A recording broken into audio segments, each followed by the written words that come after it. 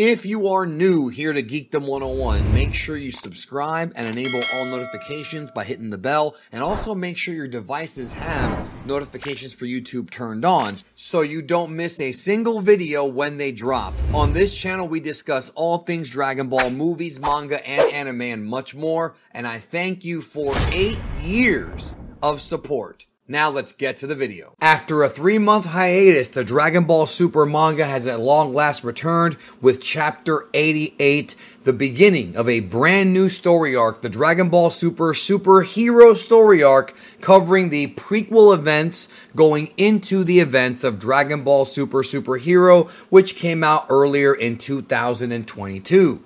Not only is this a new arc in Dragon Ball Super, but a totally new direction, as I can safely tell you that there is not a single Dragon Ball Super manga chapter that is anywhere in any way similar to this one. This is the most unique chapter that Toyotaro has ever put out, and a completely different experience from the Moro and Granola arcs, which focused a lot on the development of Goku and Vegeta, but now we're shifting to the Earth, and we're shifting to Goten and Trunks. The boys, them boys, are now getting the focus, and it's going to be a fun time going into the events of Dragon Ball Super Superhero. But first, they want to connect the superhero story to the Granola arc story. So if you remember, in Chapter 87, at the end of the Granola arc, Frieza shows up and debuts his brand new transformation, Black Frieza, and one-shots True Ultra Instinct Goku and Ultra Ego Vegeta, and then Whis goes to pick them up and carry them back to Beerus' planet.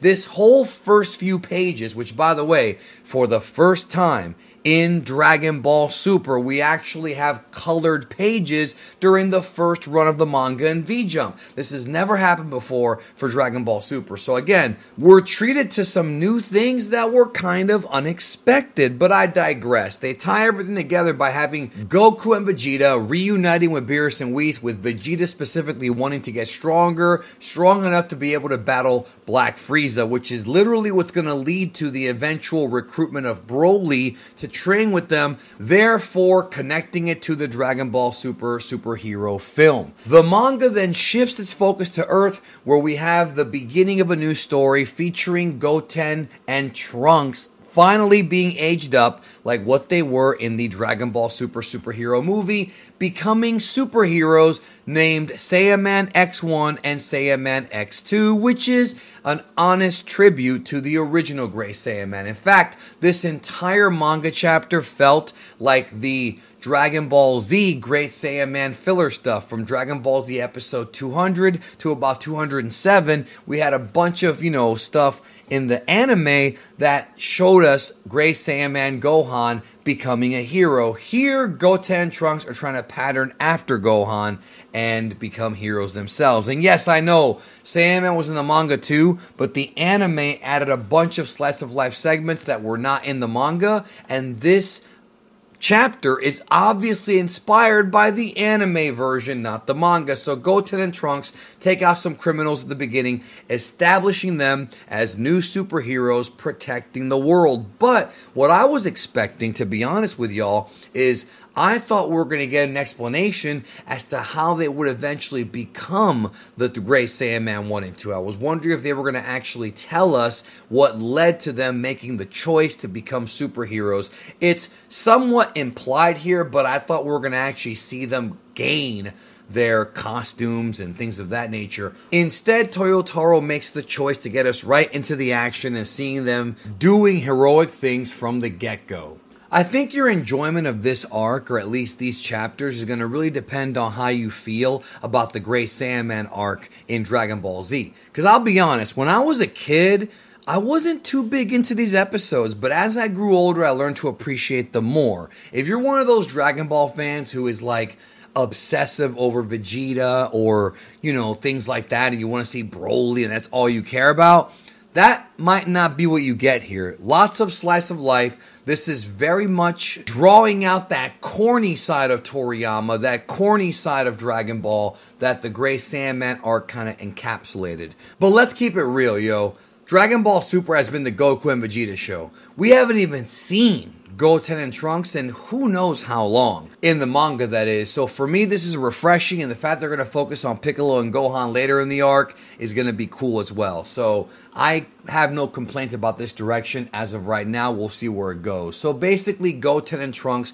are trying to solve crimes. They hear about robberies and things like that. Goten gets yelled at by Chi-Chi, somebody else who has been very, very underused in Dragon Ball Super, in my opinion. We see her return, and we see the return of a very familiar classic Dragon Ball trope, and that is the flying Nimbus, the King Tone, after who knows how long, I lost track, is now back in the Dragon Ball story. Goten does use it. Meanwhile, Trunks, on the other hand, tries to get a wristwatch to transform them from their normal forms into the Saiyaman X1 form, but he doesn't want to ask his mom because he's keeping this superhero stuff a secret from his family, so instead he wants to go ask Pilaf to help him out with it instead. Goten and Trunks are trying to keep their secret identity a secret even from their own family members, so this whole arc is already coming off, much like the movie, as a tribute to Western superheroes. That's what Great Saiyaman was, that's what this is, and it feels a heck of a lot more like the Amazing Spider-Man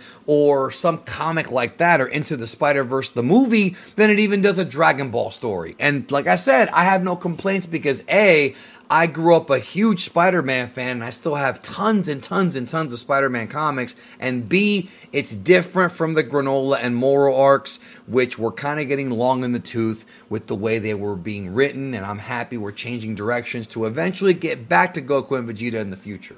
Now, moving on with the story. There's a scene with Trunks and his grandparents, Dr. Brief, and his wife, and this scene was used by Toyotaro to illustrate the fact that Trunks really does not want his family to find out about him being a superhero. And we find out that Trunks' grandma one day wants to meet a superhero because she never has, even though she has been very close friends with Goku, who has saved the Earth a multitude of times and is a real superhero. But I know what they're talking about. They're talking about the Western superhero, not Goku, who is an Eastern superhero. I covered this in a recent video I did with Jordan the Dragon Lee, discussing Goku and Gohan as main characters and how they differ from each other because they are symbolic of Western versus Eastern heroes. And I love that video, and I really want y'all to check it out because I really think you will like that video. We also get introduced to this dinosaur who seems to recognize Trunks, and they briefly discuss, no pun intended, how Pan is trying to learn how to fly, and they're sort of, again, laying the groundwork. She just started kindergarten, and she's learning how to fly, which is things that we see in the superhero film. This is just sort of connecting it. Did they have to do this? Probably not, but it's not like it's annoyingly something they had to put in there. Also, we see that there are Capsule Corporation robots running away from zombies, and that, of course, plays into the whole upcoming Dr. Hedo stuff, which I'll talk about shortly. So the next day at Capsule Corp, Trunks meets up with Pilaf, and he gets the new wristwatch. But Goten's is not ready yet. There's also some subtle hints about Pilaf stealing the Dragon Balls, so that's interesting. And it's kind of fun that Trunks and Pilaf have formed this weird friendship. It's unexpected, but kind of cool. So Bulma appears, and Trunks avoids the question. So then we move on to the high school portion of the story, which I was going to call it the Amazing Saiyaman, because that's really how this comes off, and that's not a criticism. I like it. It's different. Trunks and Goten are in high school. On his way to school, he's riding a bike very similar to how Gohan rode his bike in the Dragon Ball Z We Gotta Power intro for the Buu Saga. It's definitely an homage, and there's no question at all, you can't even deny it, that Toyotaro was so enamored by those episodes that he based a lot of it. Now, I want to talk a little bit about the students at Blue Howell High School. A lot of folks have been talking about these new characters, and I have too. These new classmates resemble, and it's obvious to me, they resemble Miles Morales and Gwen from Into the Spider-Verse. Now, a lot of folks have also been commenting on the fact that there are basically black people in this manga chapter that are drawn more realistic as opposed to how Toriyama drew, for example, Staff Officer Black back in Dragon Ball, which was kind of a caricature and very controversial. I covered this in my Red Ribbon Army Explained video, so check that out for more information on the history of Black and kind of where that came from. But I totally see where people are getting this from because it makes sense.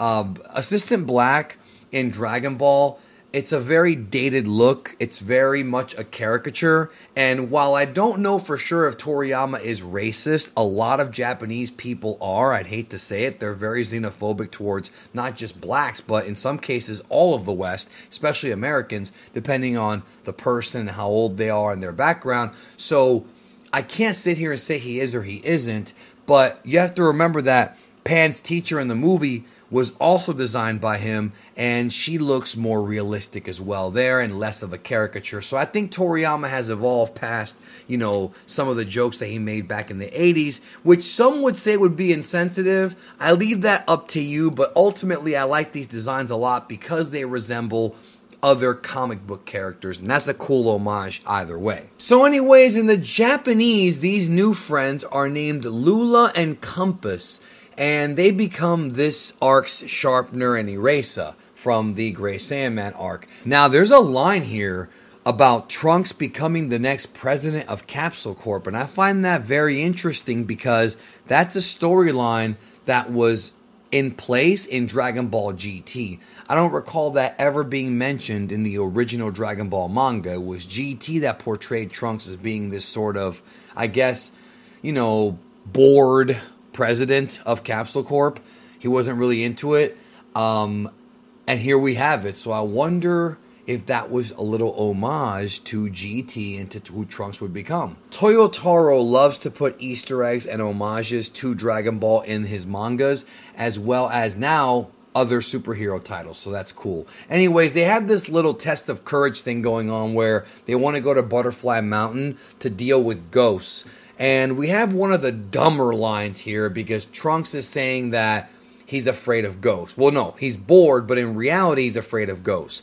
That doesn't work for a couple reasons. Number one, he's actually seen a ghost before. When Goku came back to Earth for one day, he had a halo over his head, and thus that kind of makes him a ghost. Secondly, he's died before, namely in the Buu saga, killed by Buu when he blew up the planet. And third, when he's Gotenks, he creates ghosts with the Super Ghost Kamikaze attack. This was a very, very dumb line that I did not like. And I know some folks are probably going to be okay with it. I did not like this line, yo. So after school, Trunks and Goten go play a video game called Clean God, and we're introduced to this new fictional in-universe superhero named Clean God. He has movies and comics and whatnot, and they have a discussion about going to see a movie with Clean God. But then Trunks says that he wants to go with Mai instead. Okay, I gotta cut in for just a moment here. He actually goes back to the laboratory to ask Mai out for a movie.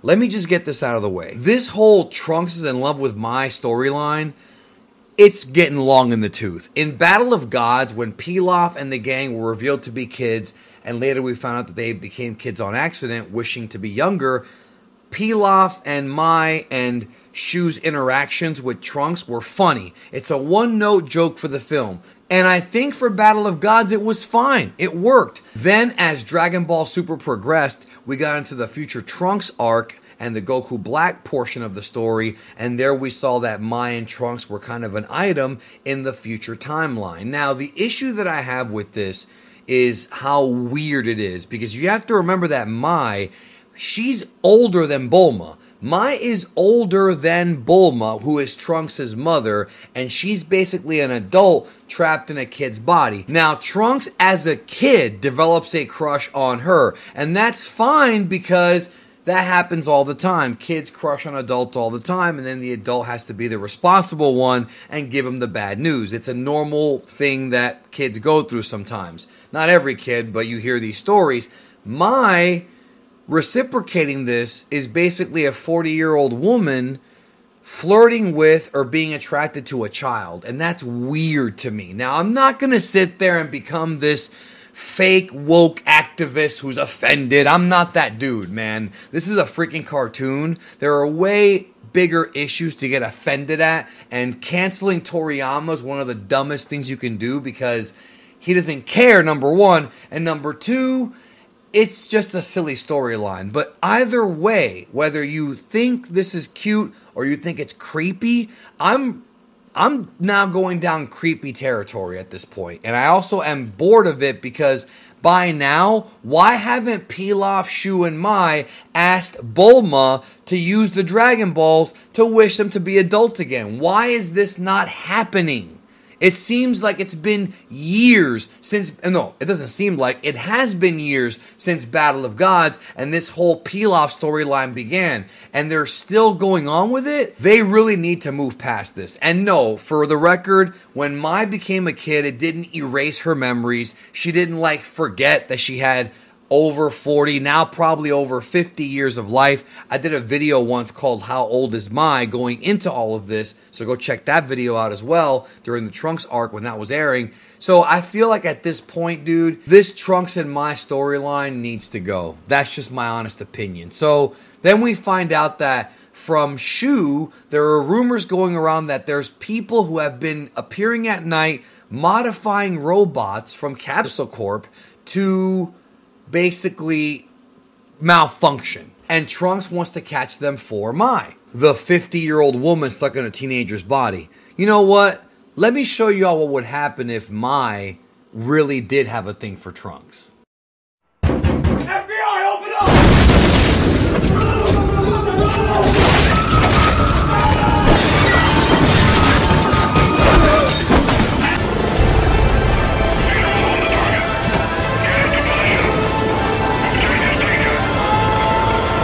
Yeah, so that's how it would be. I want to thank Star Blast Studios for lending me that clip that he edited because I thought it was funny as hell. But you get my point, man. This ship is so forced. Let's move on.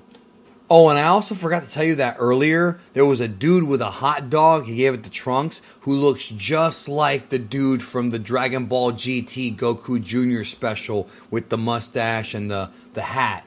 I don't even know what's up with these GT tributes, but hey, whatever. Not a big deal. It's just a fun reference. So Trunks and Goten go out at night to try to investigate what's going on with the ghost sightings and the zombie stuff and all that. And Trunks talks about how he's trying to cope with all this, that, you know, he's a scientist, so he can't believe in ghosts, but Goten reminds him that both Goku and Vegeta both died and came back as ghosts.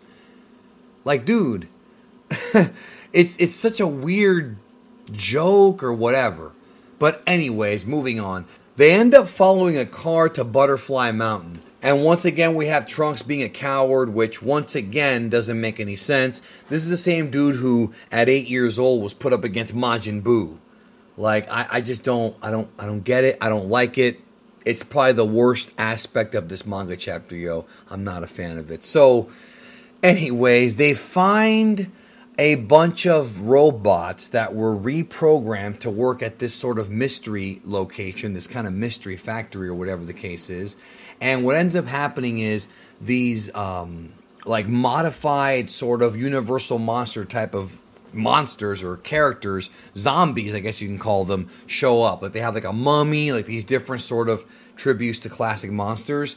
They show up, and so Goten and Trunks have to go into action. Trunks becomes Saiyaman X1, and then we find out that his friends like Compass show up, and Trunks saves Compass, but the zombies keep going, and Trunks has to be a hero to save them. This was all cool stuff, had no issue with that at all.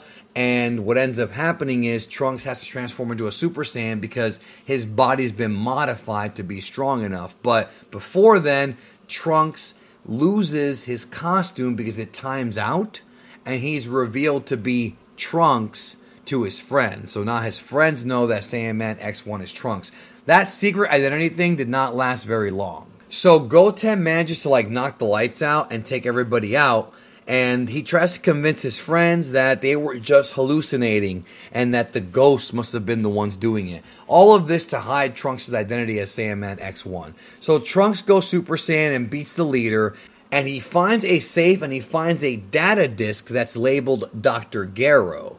Now, Dr. Gero is, of course, Jiro in the dub and the grandfather of Dr. Hedo. And we know that Dr. Hedo was able to design Cell Max based on blueprints and schematics of the original Cell. Now, we don't know about the Gammas yet, but we do know that at least Cell Max came from an original design. So obviously this information, or at least I would think this information would be how to design Cell or something similar to it. We have Krillin showing up for the first time in quite some time as a cop after he got a report about some moving corpses in the area, some zombies in the area. And we find out that these bodies were stolen from the morgue. Now, this is again addressed in Dragon Ball Super Superhero at the beginning of the film, as we find out that Dr. Hedo was arrested for, I guess, in a way, reanimating dead bodies and bringing them back to life. Now, when I say reanimating, I don't mean like, you know, like an animator drawing a piece of art, you know, or whatever. I mean like the movie Reanimator, taking dead bodies and bringing them back to life. And we actually see Dr. Hedo at some point later show up to the factory at Butterfly Mountain, and he notices that all of the alpha soldiers have been knocked to the ground. So before he makes Gammas, these must be the alpha models. And what ends up happening is Dr. Hedo finds the school badge that Trunks goes to, and that could lead to him trying to get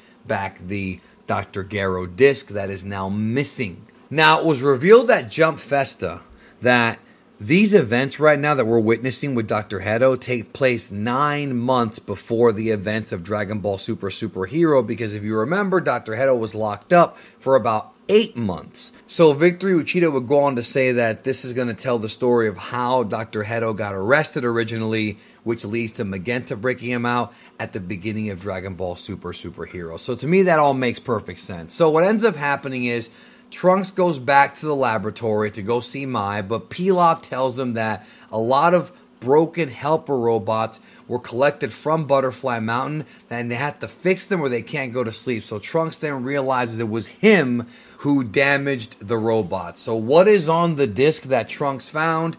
That is your cliffhanger for the next manga chapter. So I did like that they changed things up here. It was a very long manga chapter, 55 pages. I can't remember a Dragon Ball Super chapter being that long. Lots of content to make up for the last 3 months. I thought the stuff was fun, but a bit too derivative from the Gray Saiyaman arc. I want Dragon Ball to go in new directions, not keep repeating the same thing over and over again, and it really is feeling that way. However, I do appreciate some of the new characters, and I do appreciate that Dr. Hedo's story might be expounded upon here. Overall, this manga chapter is the beginning of a new arc. I can't really judge it like I would, say, something from the Moro or Granola arcs. I'm looking forward to seeing what happens, I'll tell you that. But at the same time, if every manga arc ends up being just like this one, I'm going to get bored fast. So I am hoping that they give Saiyaman X1 and 2 new adventures, new enemies, new mysteries to solve, like Batman would, to make this thing interesting. I hope it's not just saving random robberies in jewelry stores while Hedo makes androids. That's not what I want, and I want to know what is on the Dr. Gero disc. We'll find out soon. With that being said, thanks for watching. Take care. If you like this video, check these out as well.